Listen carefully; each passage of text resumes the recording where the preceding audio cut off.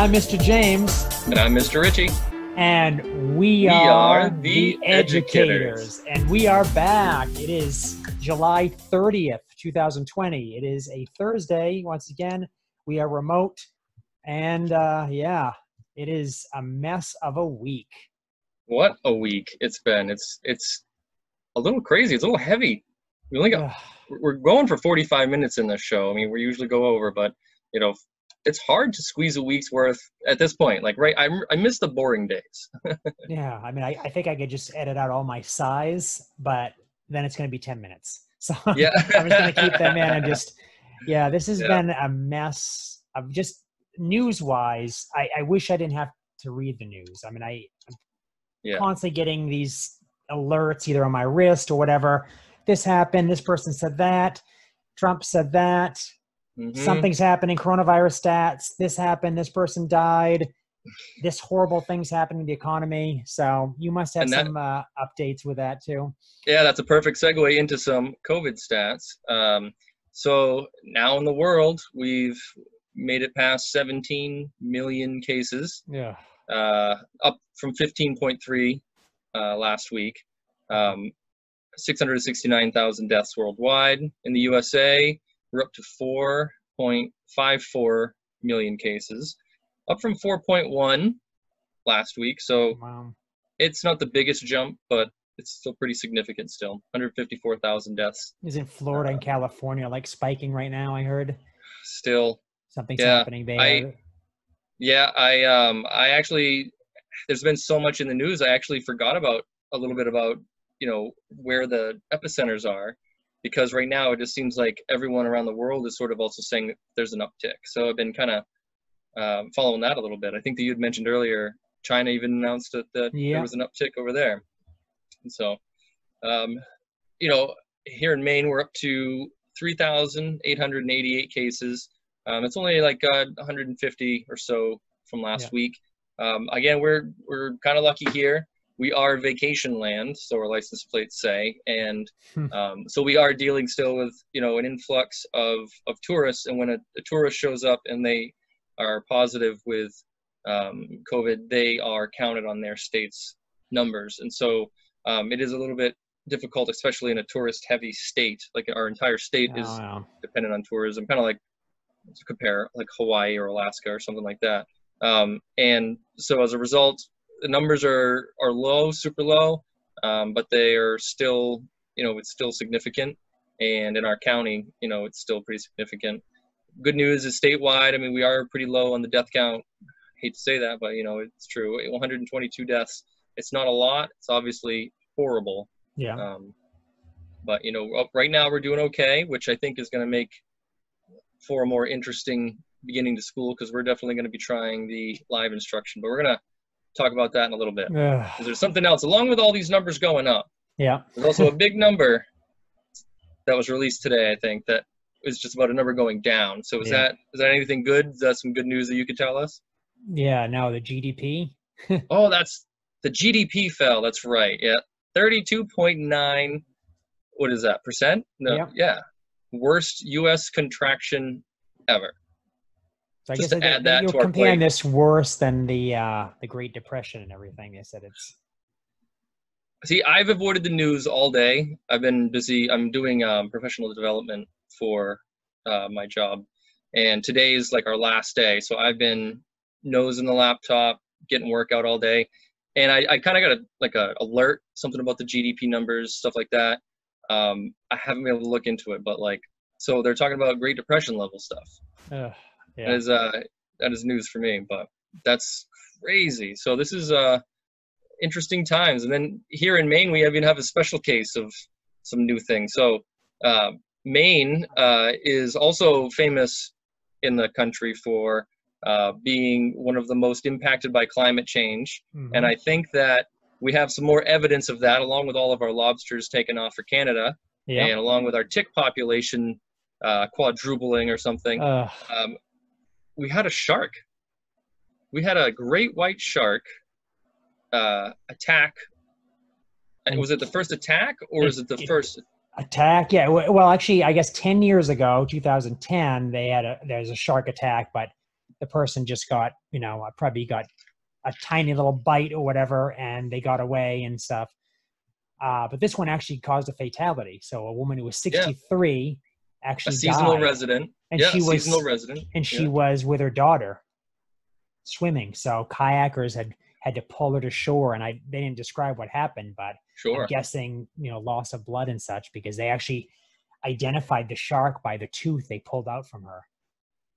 So sharks, I guess when they bite you, of course, they have so many teeth and rows of teeth, so they lose teeth doing that. But the thing that really got me, and I had a response to this, and I actually have a video I put up on YouTube and stuff like that through another channel I have, is that it was in Harpswell, Maine. And Harpswell is the only place where I swim. Yeah. So it's 2 places in Harpswell I swim. One of them's at a camp my uncle owns, and I just, every now and then I'm able to go down there when his family's not there, whatever's going on. And I swim out generally to this area, which is a rock that's from the shore near his dock to this rock. And the water can get anywhere between like 8 to like 10, 12 feet, depending on the tide. And it's about 20 meters from shore. And the woman was attacked 20 meters from shore. Oh, and this rock is also a place where there's a lot of birds. And if there's a seal around, it's going to be on that rock, because it's just one of those places that doesn't quite get completely covered by water when it goes up to the top. So yeah, that was, and I did, at the beginning of the month, I did that. So probably 25 days ago.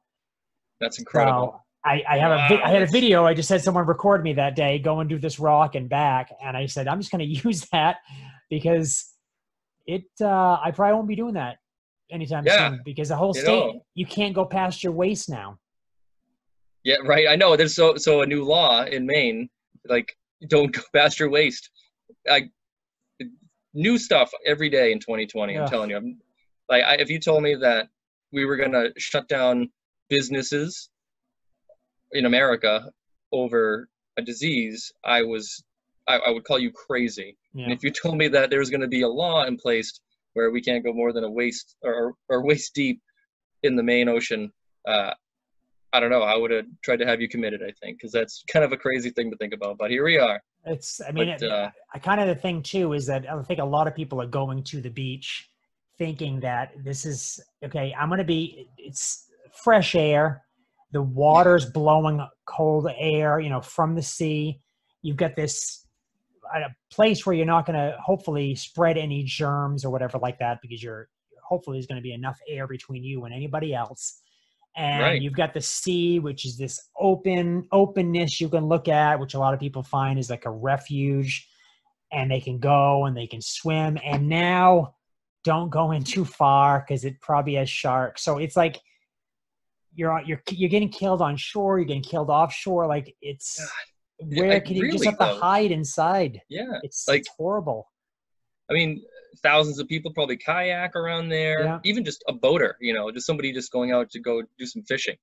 I'd be throwing my line in around Harpswell, just going, I wonder what's going to be on the end of this line in a minute. So everyone right now in Maine is, if they're on the water, is thinking the same thing right now. And from Old Orchard Beach to Wells, they are thinking the climate has to do with it, and the fact that there's more seals here, and the sharks are just looking for food. Yeah. So following where the food chain is, and unfortunately, and the food chain's on migration. Yeah, and it's just one of those things that unless they can find some way to put sensors in and through magnetic whatever resonance or whatever they could do, put them in and completely make it so it's almost like a shark barrier, because sharks wouldn't want to go past a certain area because of maybe some electromagnetic frequency or something. But but that costs money, and even if that, I don't even know if that is made, if that's such a thing. I mean, I know they can throw nets in and stuff like that, but they use that for whales. But it's like it's not 100%, so it's like it's a placebo in some cases, and it's like if it's not a direct barrier to keep a shark out, do people trust it? Like a sonic wave, there's evidence that you can, repel some sharks that way, but what's the distance, just, anything resonance, like a boat going by, drowning out the noise, stuff like that. That'd be, I'd be interested, but I wouldn't too. Yeah, I wouldn't trust you buy something, like I compare it to like buying a dehumidifier or humidifier that tells you something that you don't really need to know. Like, oh, this is like, I have one that has it's not a sensor. It's just basically after a certain amount of hours of use tells you that the filter is dirty. And then you look at the filter and it's not dirty, and you can push a button and the dirty filter light turns off. Yeah. It's just telling you, check the filter. Oh my gosh, does it have a sensor? No, that's expensive to have an actual sensor. How is a sensor going to sense that? Is it going to have like wires interwoven into the filter? No, it's not. That's so expensive. It's just a thing that just, the second you get in, plug it in for the first time, it just marks out the time, and whatever like 30 month days. passes. Yeah, and then you have to click it. It's the same thing when you buy, like, my cousin bought a jet ski. First time I rode on a jet ski was in this camp in Harpswell. And the jet ski has something on it. So after a month, it has to go in for service. Automatically, it won't start. And he was so upset. He's like, I can't believe that's that. tricky. Yeah. See what Sea-Doo does. So imagine if you were on the water and like you just happened to shut it off that time, and you're just like out on a, I don't know. Like, yeah, I don't know if exactly or something. If it shut off, or it was something that it did that was like, he was like, I have to get it serviced, or else this, I can only go this speed, or I might have not shut off. Maybe it did it the second you let it sit for a while. They have some way of controlling you getting it serviced. And the service for basically someone pushing a button was like $150. It's their way to get money, and they had to use their oil, gas mixture, and their this and their that. And pretty much grew up in the automotive industry, so I could definitely agree that that's definitely part of it right there. As a matter of fact, so I worked on a lot of electric cars, and I bought a Nissan, and I'd get mailers from Nissan giving me discounts on my oil change, which I thought was pretty funny. Which there's no oil in an electric car. No. There's no transmission fluid. There's no anything. And then to beat all, a customer brings in a Volkswagen electric vehicle. It literally has a light on the dash that says oil change. The very same dashboard that goes in their gas models they used in the electric car. I forgot to turn that off. I just thought that was pretty interesting. So you can always trust.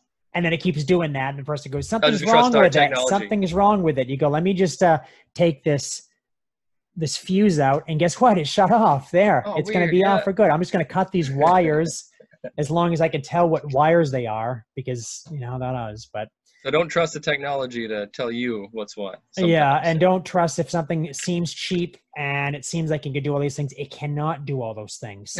Believe me, all the companies that made these smartwatches, the technology that you think they have for measuring whatever's going on in your body, it's not that good. Things are getting better, but it's just you are the experiment at this point, because they're figuring out what works, what sells, what doesn't. Make sure you keep buying them, because it does things like connect you to your phone and stuff. But realize that a lot of the extraneous processes that they promise it doesn't do those. It doesn't do those well. You don't even actually need to know. I mean, who cares how in certain sleep patterns and stuff like that? It's not going to tell you. You want to know how you sleep well, you need to go and get a sleep study done by a scientist. If you want to know oxygen in your blood and stuff like that, you go get it measured and stuff like that. This is not going to tell you perfectly that. Though diabetics, prick the finger, take the actual blood. It's not going to do that exact same thing, even though it says it can measure that somehow. It's just, even when I first bought this is like 7-8 years old, and it just did this. It's just one of my little mini rants on that. I get so angry that they keep coming up with different watches, but then they keep trying to make these big promises, but it's the same exact thing. Maybe it has a little bit more speed to it, or it's just something with a shiny new jacket on it. I have yet to buy one of the watches because of that, because I want the one that works, and I'll wait 10 years before, this is the third. This is the third. I got this for only $100 refurbished. That was 7-8 years ago. Wow, and this was $100 refurbished. It's the third iteration of this watch, Sony Smartwatch 3. And I just I looked to see if I could buy it again now. It's $250 now. Oh, wow. For some reason, because they stopped making watches or whatever, everyone's like, well, we want this watch again. It worked pretty well. And they always said, this is the best, cheaper watch out of all of them. That's the market for you, I guess. So weird. So we've got there some was the things to mini talk rant. about. Yeah. Yeah, there was the mini rant. So let me go off on one solid rant here. So Let me pour some fresh kombucha that there you go. just made, by the way. Excellent. Ooh, it's good stuff. This actually is. You're gonna have to stop by What's for in some that? of this. This is blueberry. Oh this yeah, I definitely gotta stop by for that. Blueberry's my favorite. Lemon zest, and for some reason, that lemon zest really did the trick this time. So nice, good COVID hobby there. Yeah, so there's not wine. I'm just telling everybody this is kombucha. That's how I roll. That's how we roll. He got into making kombucha, and I got into FPV drones. And so, we've all got our own sort of quarantine things. This is what we do in quarantine. Hobbies going on. Yeah. Oh, and we started a podcast, so there's that too. Yeah. Can't believe we've been doing this for so long already. But all right, yeah. So I do have a rant. All right.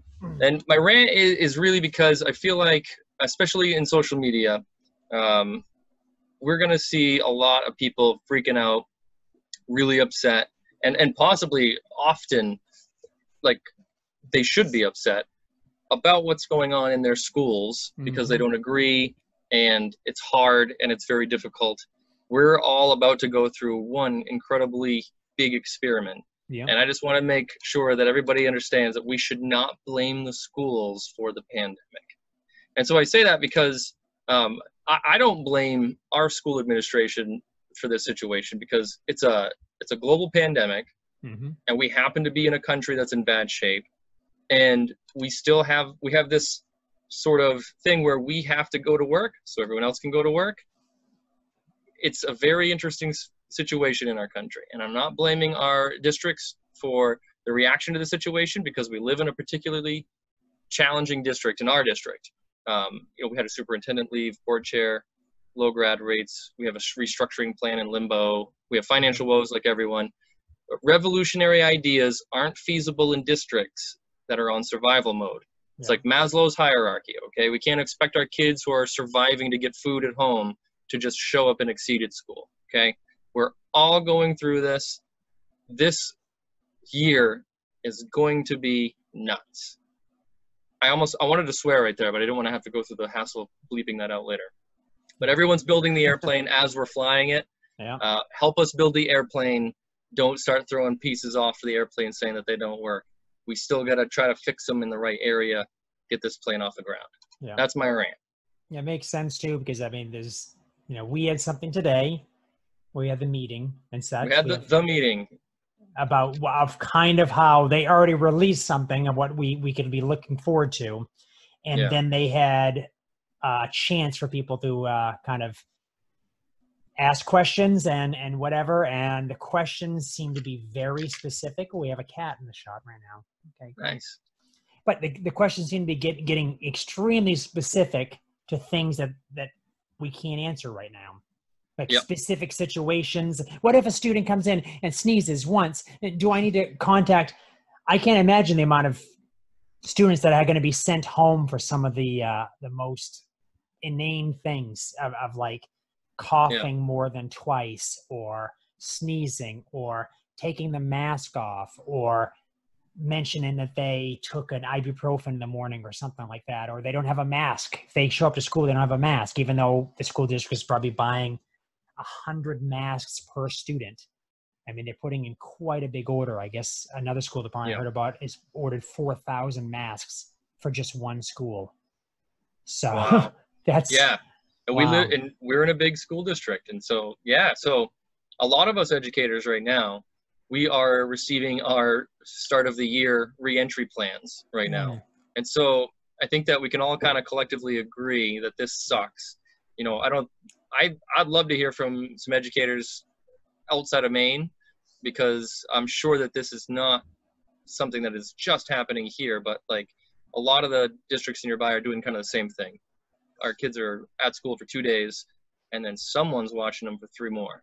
We don't know who, but someone's watching them. And, 3 feet apart, we don't even know how many. I don't even know if I have a classroom this year. And it's very interesting. So I think right now that we're getting a skeleton of what the next at least the beginning of this year is going to look like. And I think that we've got to kind of keep ourselves in check. Let's not swamp the admins.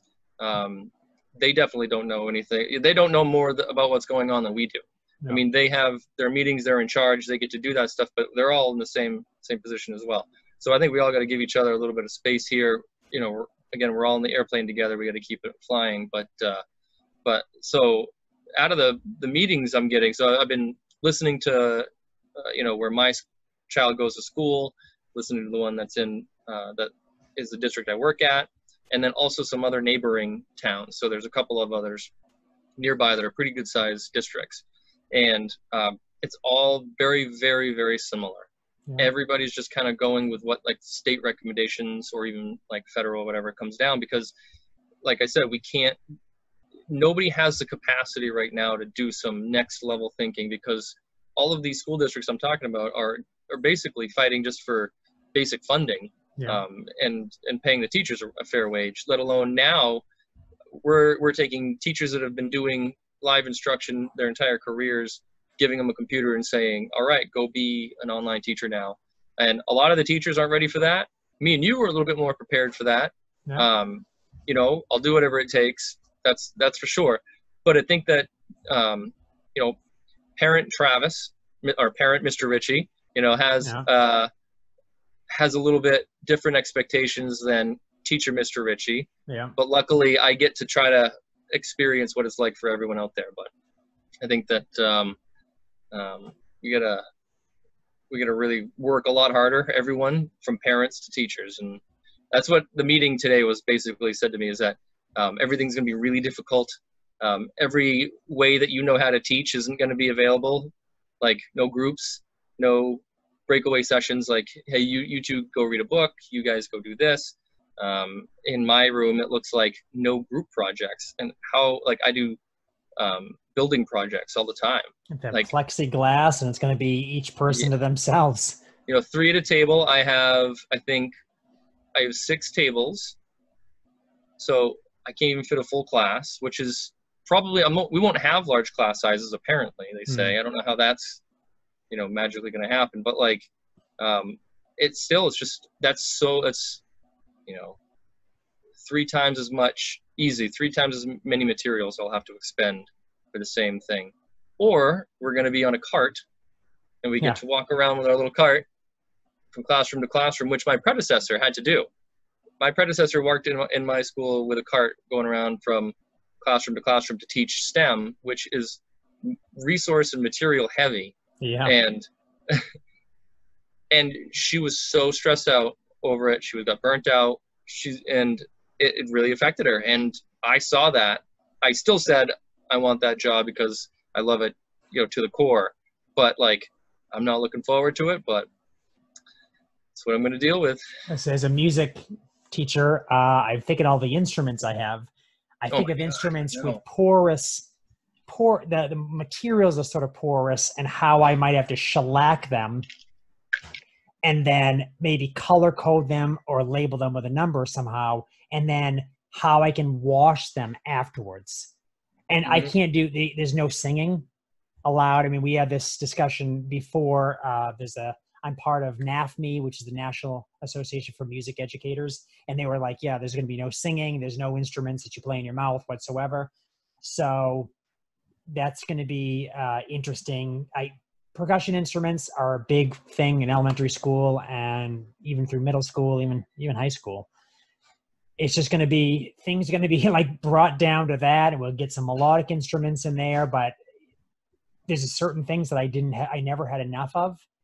So I did a lot of switching around with different students. So I'm going to have to find a way to kind of boost that up. I think there's probably going to be a lot of teachers ordering things on Amazon. And I think we're going to really feel that something's going to happen with some supply chain of just weird things pretty soon. I'm pretty sure a lot of schools are ordering masks, and that's a good point. A lot of other PPE stuff that's just not going to come in, because they all have these huge orders, and they said, we don't know when it's going to be fulfilled. And I think some schools might be like, we never got our masks in, or we didn't get this, so we can't open until like it comes in. And that'll probably be like a 2-week hiatus until then. So One thing so me and you were in different meetings, but it was the same sort of curriculum that we saw. I walked away with one thing, you know, kind of the negative Nancy in me or whatever, like hearing this sort of one thing. We were asked as teachers, you know, we need to go and try to do donors choose and get some extra materials coming in for our classrooms. And I just, once again, I just think that it's just so crazy how the burden falls upon the actual teacher to source materials, ask for give out and handouts. It's like we're treating our education system right now the same way we do with our healthcare system. It's like on our healthcare system, it's like, all right, well, maybe you should go do a GoFundMe. Now in education, we're asking people to do donors choose, like because of lack of proper funding.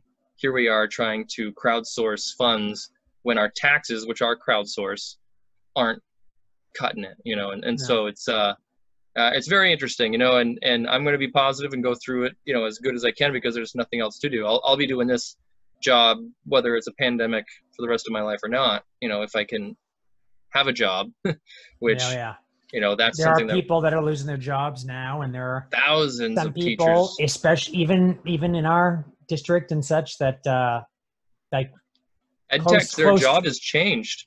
Close to me, music teachers, there are music teachers we have working that are just there for the band and the strings, the larger groups. And me being a string teacher, we don't even know if that's going to happen again. I'm ready to do the online lessons as I've done for many, many years prior, actually 15 plus years prior. But an ensemble online, right? You can't really. Yeah, and that's you can't really do that. So it's going to be like that. But the fact that that's all going to be supposedly moved to the end of the day, so there's probably going to be a drop off there if there hasn't already been like a huge drop off from those that didn't bring an instrument home during this pandemic and they weren't able to go to school pick it up, or they just decided, I got to focus on surviving. This is more important than playing whatever instrument I play. And that makes sense. And if they don't want to come back to it because they're too afraid that there's, you know, just so many other issues going on that it's just music doesn't have a place in that. It's just upsetting because I kind of want to make things relevant. But in times of war, how relevant is entertainment? Right? If you're on the battlefield, are you gonna run around with an instrument? Or are you gonna run around with a weapon to defend yourself?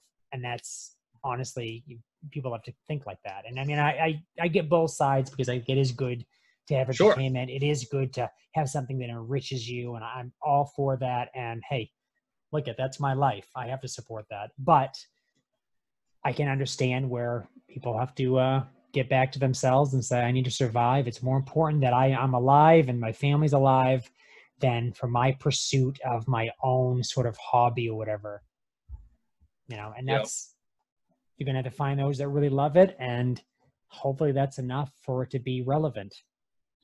Yeah. And, you know, I'm on like a crusade to, if it were to reinstate like science knowledge in the world. I feel like if we all had a better grasp of knowledge about science in the world, then, you know, the world would be a better place in general. But I think that this, at least for the foreseeable future in my classroom, the number one thing I'm going to be working on is like relationships, like seeing how these kids are. I mean, there's going to be kids that it's nothing new. They're totally fine. They have a great structure at home. They got a great routine.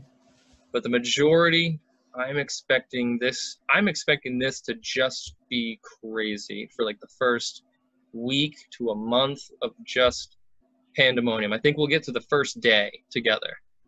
Like usually in the first couple of days, there's no kids sent to the office. Yeah.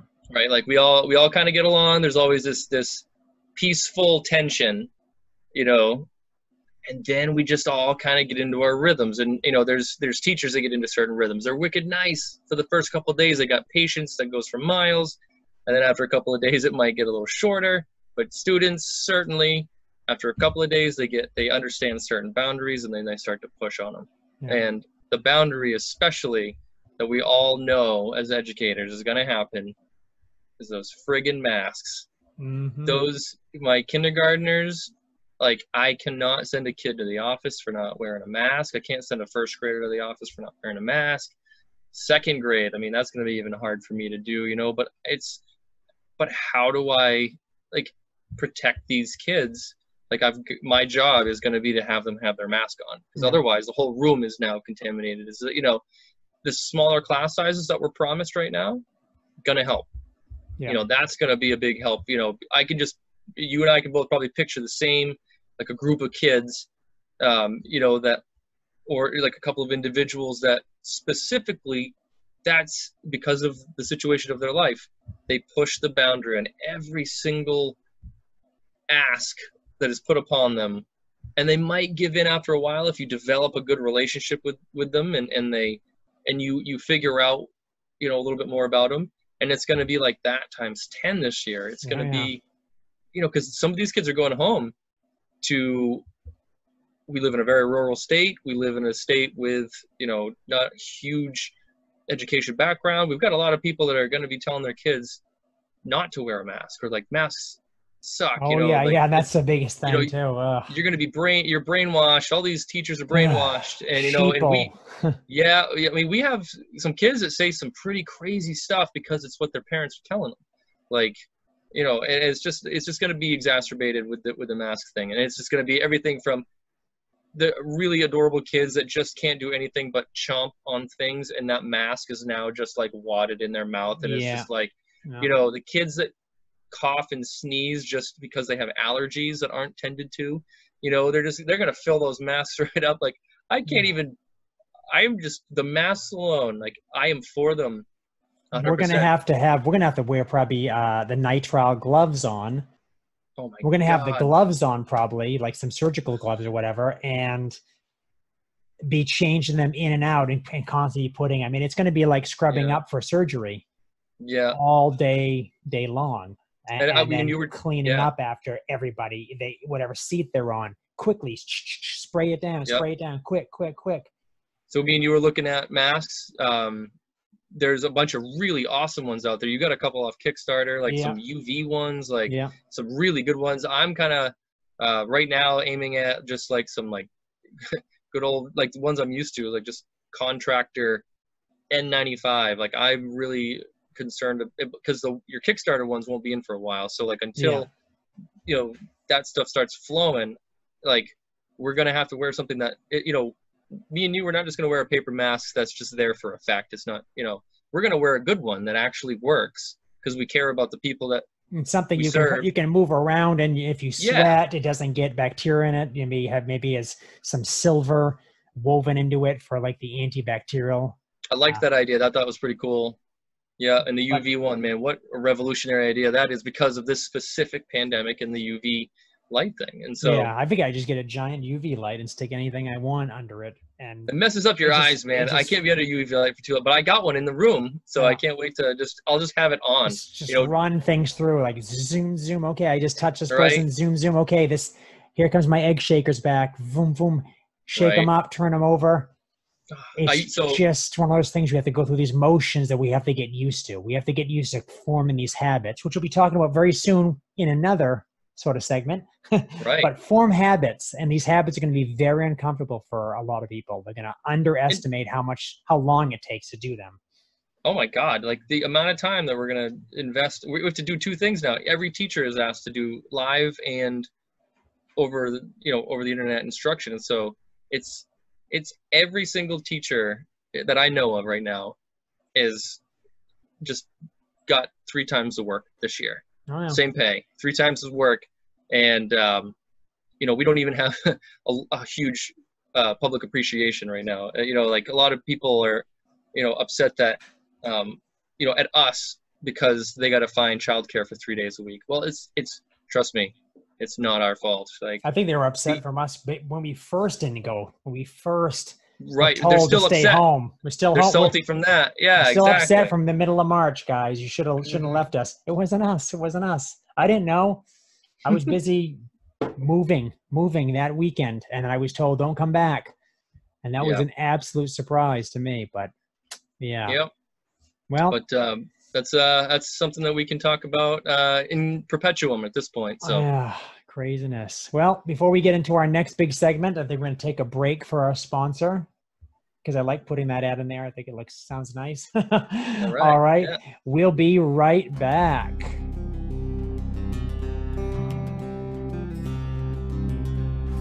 I'm Mr. James. And I'm Mr. Ritchie. And we are the educators.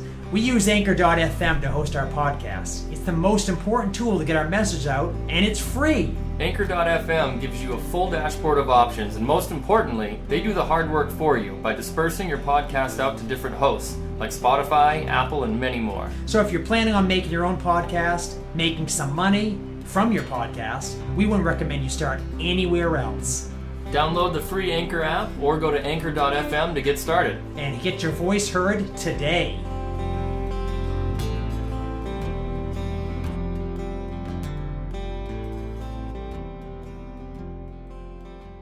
And we're back. All right. And we've downsized with our kombucha. It is kombucha. Just mentioning everybody. Everyone thinks drinking wine. No, not on the job. I don't actually drink wine anyways. I don't like it.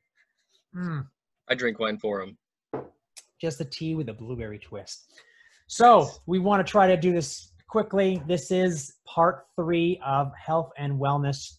Part 1. Go back, watch it, listen to it. Hopefully watch it, because it seems like that's going to be the best way. People like this format, seem to be a lot more than our podcast, which our podcast has many more episodes. But yeah, we probably were a little bit more green in the beginning because we didn't know what we were doing. So kind of know what we're doing a little bit now, but right. We're getting the momentum to go. But part 1, preventative health care, motivation. Part 2, we talked about supplements and food. Part 3, kind of want to wrap things up a little bit as neat as you possibly can and as quickly as you can, because each one of these subjects is crazy. I'd love to go in a future podcast, vlog show, whatever we want to call this now, to go and talk about just preventive healthcare in the U.S. How about alternative healthcare? How about so many different things to that? How about talking about... That's got to be one that we talk about for sure. Specific diets. Bring certain people on and talk about the diets they're on. I'll talk about my diet. Let's talk about, anything. I'm going to talk today a little bit about exercise, but we could go on and on about exercise. And I have a basement that I can show you some of the things I use and kind of show things from that. Or maybe I can throw some video footage in there at a certain point in one of our videos. So, Neil, yeah. I actually think that, Mr. James, I got to remember. Oh, no. It's okay. If they listen further back, they'll go, hey, wait a minute. You guys changed the intro. Like, yeah. I know. And it's still getting me. So I think you'd be proud of me. I actually dug out of our storage room and I dug out a stepper machine that we had tucked away that wasn't being used. And I have this, we bought the house. It came with a really inexpensive, just mechanical gym. It's got a couple of presses, it's got the pulleys and the levers and all that stuff. And I actually used it a couple of times. So nice. I'm working on this part. So I think that you had mentioned that part of what you're talking about today is building a habit. Yeah. That's the step I'm on right now. I gotta build that a habit. It was a couple of days ago I did all this. I was really energetic about it. I got it all out, busted out a pretty good exercise. The next day, I didn't even think about it. I went to bed and put my head in the pillow, and I'm like, oh crap, I didn't even think about going down and doing any exercises, but I'm on the way. And so if you're listening to this and you're in the same situation, listen along with me for some good tips here on how to form a habit and actually make this work instead of just being a once in a while thing here. Yeah, you'll have to put your bicep up and each time, and like, it's growing. Look at it growing. And I'm not ready for that. And like, no, it's not growing anymore because my legs are growing because my body's in homeostasis, so it can't grow one place too far, which is actually, there's truth to that, but that's for another show. Yeah. So healthcare part 3, or health and wellness part 3, however we want to talk about this. And when I say healthcare too, I also mean being healthy and just basically taking care of yourself. And that's your own healthcare. I mean, you are your own doctor. right? You can't rely on one other person or a team of people to just please take care of me, because they got to take care of themselves too. And those that are more knowledgeable about how the human body works are going to take care of themselves. I mean, in the end, you have to self-preservation, right? So be your own doctor. You're your own doctor anyways. Take care of yourself. Control your own health care. But be motivated. Eat well. We already talked about both those things. Don't take snake oil. Snake oil being the charlatan, fake, pseudoscientific, whatever substance that people say, take this for more muscle, for whatever function you want to happen better in your body that's not happening enough, or for more hair or clear skin or see in the dark, whatever people tote, it's literally not. Your body, even if something had vitamin or mineral that had that potential to do that, your body's going to take it in and go, whoa, way too much of this. I'm going to pump this thing in and I'm going to neutralize that. Oh, a lot of B vitamins, water soluble. You're going to pee that stuff out. We don't need that many. We've already got 100% of what we need, our daily value. We don't need that. And people think if you just keep pumping in, your body's going to forget and you go, oh no, I've made myself super strong by getting more. Like no. The word superfood. Yeah. The word superfood bothered me because I believed it for a little while. If I just eat this very specific type of food, Acai I'll feel berries, better. Yeah, I need to Yeah, get that, I'll feel better. It'll make goji me berries. healthier. Yeah. Oh, it's different. You know, it depends on the year, of course. And you know, and then one year I saw that blueberries were a superfood. I'm like, oh great, I love blueberries.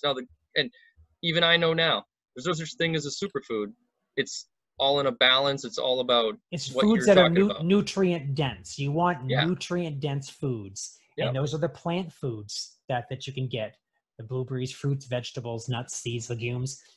Nutrient dense. They're dense. There's a lot of nutrients in them. There's a lot of calories in them.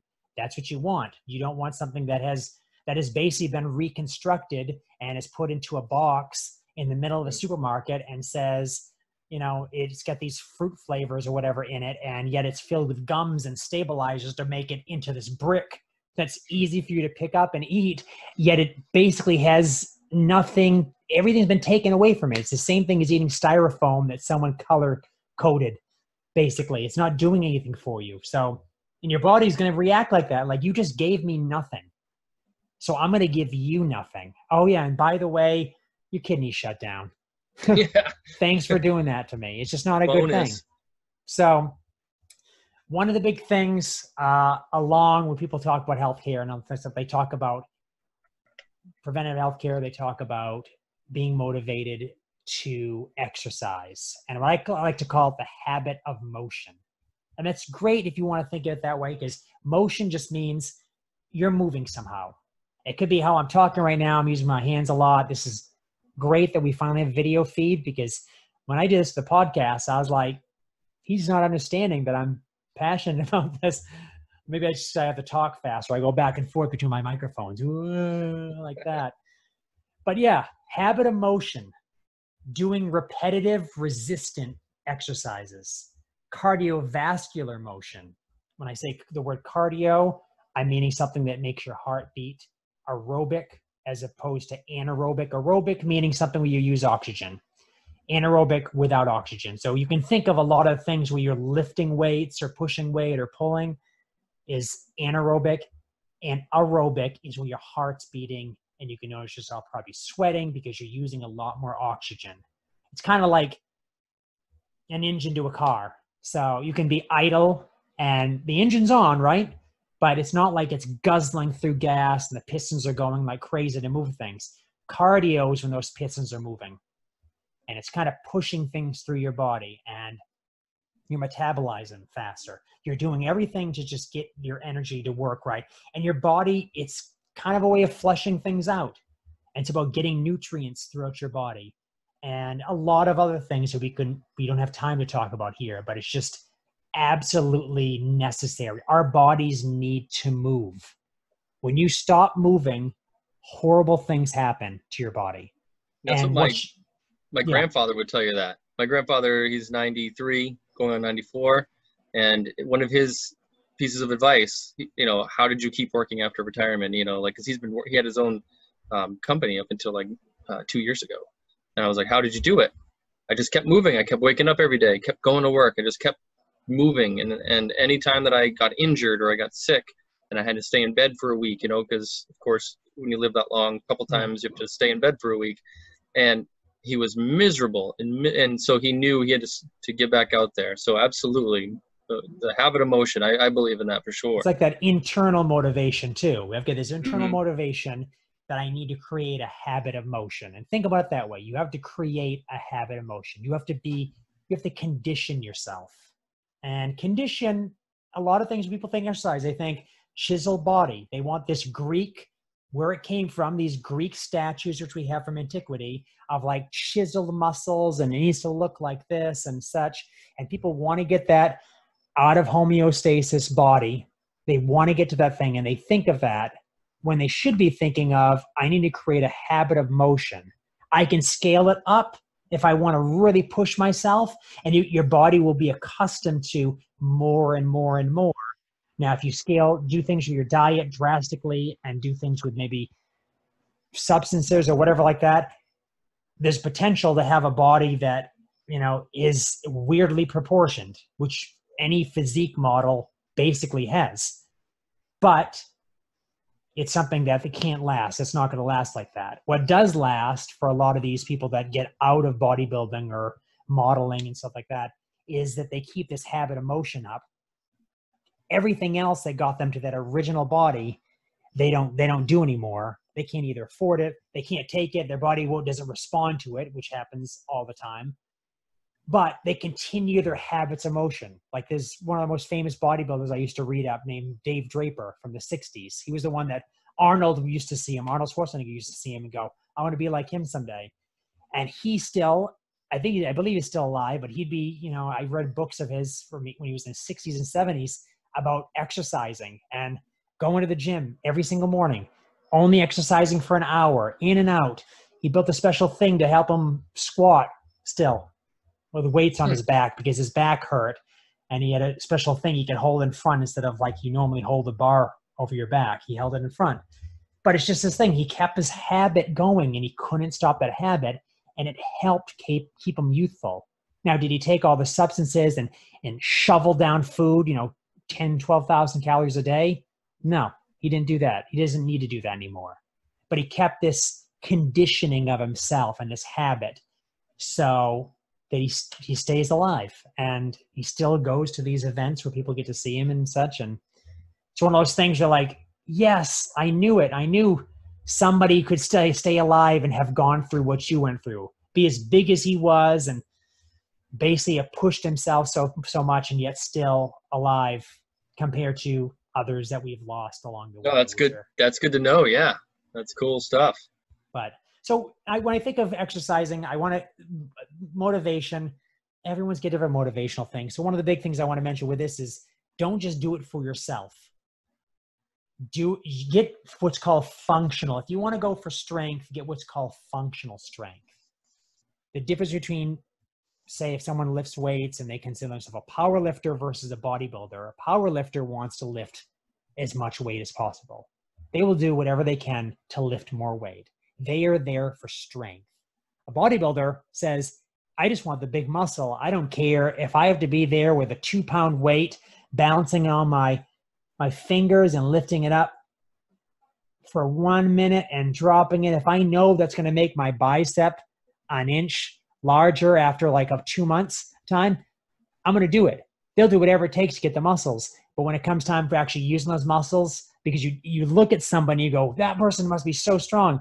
And then they're not, because of how they were able to get the muscles. Most of the time, a lot of times inflammation and whatever else. There's so many things we could go under this, but I don't want to really get into that yet.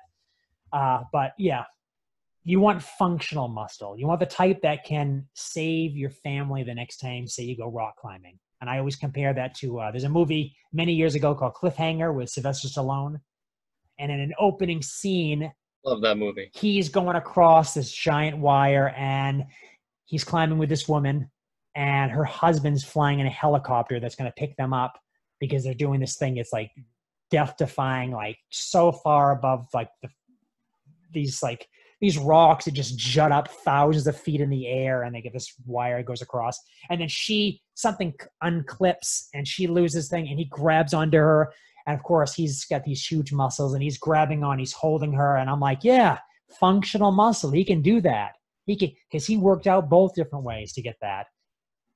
Unfortunately, she decides to let go from him, and she's afraid. Yeah, she let go, or something happened. I thought he dropped her. She let go. She let go. Okay, he wasn't going to drop her. He's like, I've got this muscle. I've got this functional strength. And she goes, I'm holding you back. If I keep holding on to you, you're going to fall. And he's like, no, look at these muscles. I got you. She lets go. And of course, that angers the person in the helicopter, because it's his wife, and it's just a horrible beginning to a movie. Now I gotta go watch that. Yeah, that's a horror. It was. So we were just so before scary. we started this podcast. Me and him were talking about how, at least I was talking about how I watched a lot of crappy movies too young. And I'm gonna say, I don't even know what year Cliffhanger came out. I watched it the year it came out on VHS. I'll guarantee you that. But it was too young. That opening scene right there. I only watched it once in my life, and I recall that. I'm just like, I'm pretty sure this scene ends up bad. Yeah, it's just one of those things. But I think of this like you're with your family, and you're someplace where the entire weight of a family member is in your hands, and you have to pull them up, pull them away.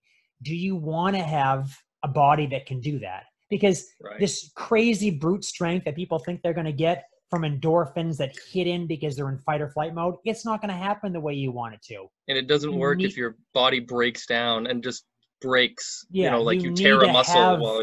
A body that can do that. And the way you get that way is this conditioning from having a habit of motion every single day, doing something that starts small, and then you ramp it up, and then you can make it into something else like an hour long per day. So one of the big things is find the time. And I say make it the time when you do some repetitive motion. So find a certain time that works for you, where you're not needed by somebody, where you have time to actually kind of meditate in your motion, and do it, and try to do it every single day. Do it so you can get to a point where you can push it harder, and you can relax in it, but you can still do it. Try to combine it with other things, like maybe get on an exercise bike and such, and you're reading at the same time, and you're focusing on like, wow, I like this book. Oh, I happen to have been on an exercise bike for 45 minutes. I didn't know that. Great. The brain is a good thing we have to trick sometimes, because it always tells us this is boring, do something else. We need this other stimulus. Yet your body's saying, no, I need this. And yes, it's going to take a while, because you're not running full speed ahead, sprinting and doing something that's going to tire me out soon. I need this conditioning. And you'll notice you'll have more strength to do that, and more stamina to do more of it. So if I had to break down something for just anyone's body in general, if you wanted, and this is like resistance training, as far as different things, cardio, working your heart, should be something someone does every single day, but it can vary how far you push yourself. The anaerobic or the resistance training is something you can do for a few days on and a day off and such. And it's just basically to target certain areas of your body, not surprisingly areas that people want to see enlarged, because when we think of a certain body, we think of certain body parts like pectoral muscles, bicep, tricep, a big back, or trapezius muscles, these right here and stuff like that. Everyone wants these popping out and such. And it's just one of those things where people, and they have nicknames for everything, like working my chest today and working my back and traps, and but whatever. But so if you want to break these down, you'll have days when you do push exercises, and that's to work your chest, triceps.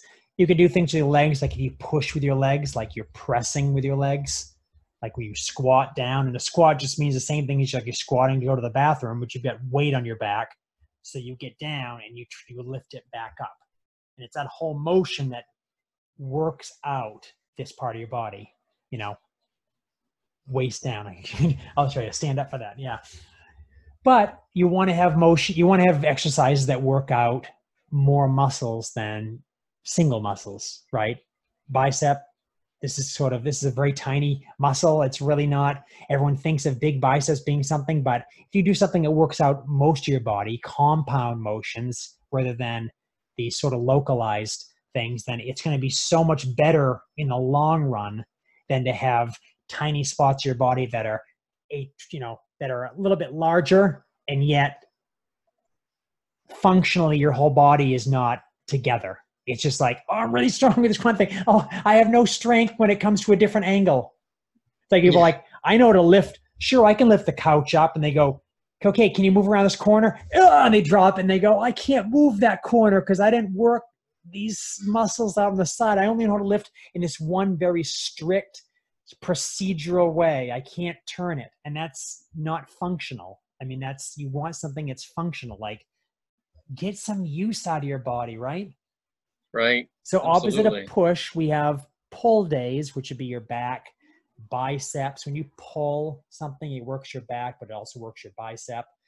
You can do the same thing with your legs. When you curl with your legs, if you were laying down on something and you lift your legs up like this and you pull, they call those leg curls, and that's sort of a pull motion too. And then alternate back between that. If I have my shoulders, I can push up, right? I can pull down. Everything is a push or a pull motion. And you will do that throughout the week. And then you might alternate with a day just only for your legs or just for cardio, and then take a day off and repeat. Now, resistance wise, you can do that. You can do that with weights, bands just against a wall. You can do push-ups against a wall. You can do sit-ups. You can do pull-ups. It can start with just calisthenics, which is just using your body weight, and it can stay with just that. The majority of things I do are just body weight. My days at the gyms, I haven't been to a gym in 2 years, maybe. I used to, I loved it. I loved lifting heavy weights. I loved being able to have plates there I can put on and seeing how much I was lifting. But it's money. It's a lot of time. It wasn't the time that I could really, it was always an inconvenient time when I could go. And then there was always waiting for people and stuff. And now with the virus around, it's, I mean, honestly, right. Who wants to risk that when you can buy $30, you can buy resistant bands and tie them onto anything and get the same workout, just do it slower, buy extra bands, make the same amount of weight if you want. Just make sure whatever you're hooking against doesn't come flying in your face because you have 300 pounds of resistance on it. Oh my God, I bet that happens every day. I was gonna say, and adding for me, especially, I have a really busy schedule and commute times are the death of me. And adding a commute to working out was just absolutely so anti-motivational back when I a few times I've tried a gym, and the commute part of it, and it was only like a 5-10 minute commute at most or something like that, but still, just like in the winter time, nobody wants to go out and get in that car when it's freezing cold outside, shovel off the snow to go work out for 10 minutes or hour or whatever. But like when you can do it in your basement, probably a good idea. I would say just the resistance bands, any type of band, any type of thing where you can get some resistance and you can use your body weight. And for the smaller muscles that you might want to work out, using those bands and also using them for different ranges of motion, stuff like that. And of course I can tie in the video at a later time. We could really get into the nitty gritty of stuff like this. By the way, I'm not an expert. My father was Mr. Maine in the 70s for a few years. He was an amateur bodybuilder his entire life. He's still alive. He's still, in great shape. He was a personal trainer for many years. He knows he worked out with some of the people that went on to be IFBB and professional bodybuilders and such. So I got a lot of stuff from him. When I grew up, I read his bodybuilding books. I read a lot about, and the people that he liked, I liked their bodies, as finding out how they did their workouts and stuff like that. And I looked this stuff up, and I got in and out of bodybuilding for years. I used to eat a lot more food than I do now. And, just in and out. When I had time, I could do that. When I didn't have time. So I'm used to creating that habit and going back to that habit. But it's from researching it and getting into it a lot that I was part of communities that are online. It was pretty crazy. Say even like 15, 16 years ago, how involved I was in it. I mean, I think in most I weighed about 190. I think I'm 160, a little over 160 right now. But yeah, much different size, different mindset. Thing is, you want something sustainable, and I got to a point where it wasn't sustainable to be like that. I couldn't eat enough food, and what I ate, my body just physically couldn't process that, and my diet wasn't the one that was really optimal for me, stuff like that. But all I could think of was I need to work out more, and I just can't. I need to eat more food, and I did find a way to do that. So I did the shake route at some point, like you mentioned, you did, and stuff to try to gain weight and stuff. But I used to drink 2,000 calorie shakes for breakfast before I went and worked out in the morning at 6 in the morning. It was torture. And I think that's probably why I was so averse to it. Everything from waking up that early to the taste of that type of a shake to the effects of it afterwards to going to the gym, in February and having to wait, for these sweaty machines and things like that. So no, I think I'm going to be doing a lot better. I'll be setting up my stuff, make it a little bit more accessible, but it's so far so good. But I got to work on that habit myself. So, and I think that's the thing, is just finding something you can do, whatever that means for you, motion wise, and just doing it, and so that you get motivated to do it and make a habit of it, and try to mix something else in there. Pilates, yoga, whatever you want to call it. The thing is, Google is a great place to just search up different things. Find a forum, find some sites where people are like saying, yeah, I can try this. Maybe change it up, and then make yourself a little schedule. When something gets boring, switch it out with something else. And go in with a heap of skepticism, though, and make sure that you're I mean, as not long as believe in everything, right? If you're in motion, if you're in motion and stuff like that, and you can get into that, then if you've taken that time and you go, I can do this within that amount of time, you might go, wait a minute, I can take this time now, and this is more efficient. So you always get more efficient. You always get better at doing what you do, and then just keep getting better and better at it. And eventually you're going to probably have some sort of program that you can use. And I mean, the second you start getting some results, you'll probably want to share that. You'll see others that have some sort of results, and you'll want to know what they're doing. And they're going to be pretty open about telling you exactly what they're doing. Probably not to the point where they're telling you what substances they're taking, if they're like got the super large, atrophied muscle. But that's one of those things where those little secrets people like to keep from everybody. No, this is just hard work. Getting down to like below 10% body fat there's hard work, and you need some assistance, because your body, it's just not natural for your body to be like that. Your body doesn't want to be that low, because without a certain amount of body fat, organs, are at danger of being hurt. And your body's like, I'm not going to get myself to that level. And maybe you don't have the genetics to get to that level, because your body wants to make sure it take care of itself. So in any case, doing any of this, if you're out of breath, this and that, you're going to get used to it, but it's also your body ways of saying, hey, calm down, or I can't do that right now. And everyone faces that, but it's good to by yourself to push it into that direction, so you can test what you can do, rather than find out the hard way when you're, say, running away from zombies eventually, and you don't have enough cardio to get away from them. Not that that's going to happen, but I mean, we do have ideal. We do have some non-mask wearing people that could be considered zombies. I mean, they are spreading an infection possibly. So yeah, so you got to be prepared for when you have to deal with one of them, because you never know. Well, I think we've exhausted our time. We've probably gone over by a little bit, but that's all right. All right, it's what we do. And hopefully, everyone, please make comments to us. If you like what Mr. Ritchie talked about schools happening right now and how we're going to open, and in our discussions, or health and wellness, it's definitely, we want to hear from you. Please, we know you're watching.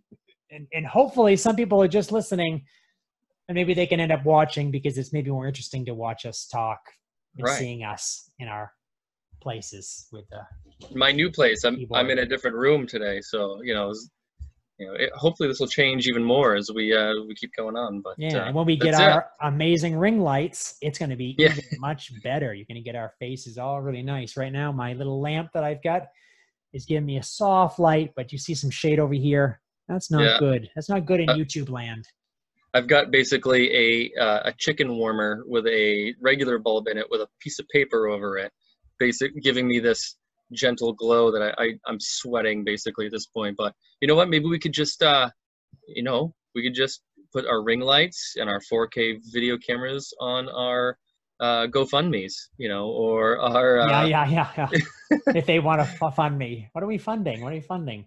Yeah, because it's pretty much what we need to be a teacher right now is some visual audio equipment here and some tech support. So and the computers that can basically take care of that stuff, because I'm hearing all that. You buy these donors choose these really nice cameras that can get all these amazing large files of data, and then you don't have a computer that can basically just they can process it. In editing this show every single week, just adding the things I have to add in, my computer crashes. It crashes while it's doing it, and yet it still does it, but it takes an extra 20 minutes for it to realize. When I say render to a video, it says not responding, and I get the little blue ring that Windows likes to do. It does it eventually, but it's I'm like, what's going on? For 20 minutes, everything's frozen. And then it kind of comes to. And I'm just wondering what I can stop on my computer to make sure it doesn't do that. Because I'm like, I don't want to lose anything, but when your computer develops a personality, that's when you got to reevaluate the whole situation. Yeah, I need some more RAM. I need everything like that. But please comment, everybody. We'll be back with another episode, and hopefully a better week. Please, another week. Some good news, please. Well. All right. Signing off. I'm Mr. James. And I'm Mr. Ritchie. And we are the educators. Have a good night.